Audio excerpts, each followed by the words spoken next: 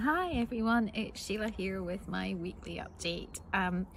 Such a beautiful morning this morning. I thought I would just come outside and enjoy some sunshine. I've got terrible hay fever as well, so I've got my shades on, and I'll try not to sniff too much as I talk today. So I've had another busy week, but I did manage to do a bit of work.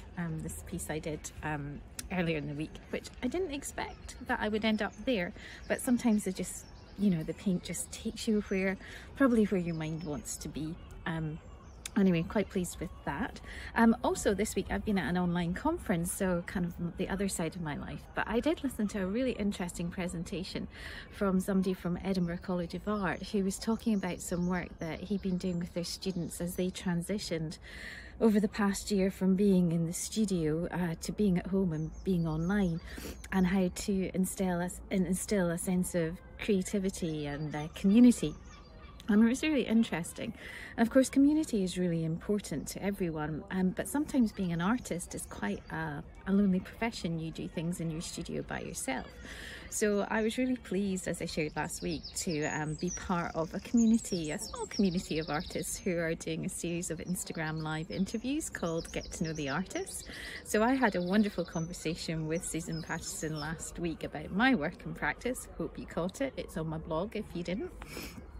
But tonight I'm going to be continuing the sort of chain reaction, if you like, and I'm going to be interviewing Elise Mendley at 6:30 over on Instagram. If you follow me, I'm sharing links all the time today about that as well. So really looking forward to finding more about Elise's approach, her practice, and again, it's wonderful to just talk to an artist about their work and to just share with people and provide some community support. So I hope you can tune in and you'll enjoy that.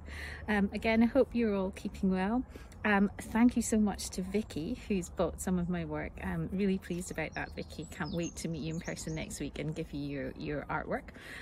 Take care, stay safe. Again, if there's anything you would like to talk to me to talk about, or if you're interested in any of the work that I share, please do get in touch, leave a comment, and take care, stay safe, and I'll speak to you all next week. Bye.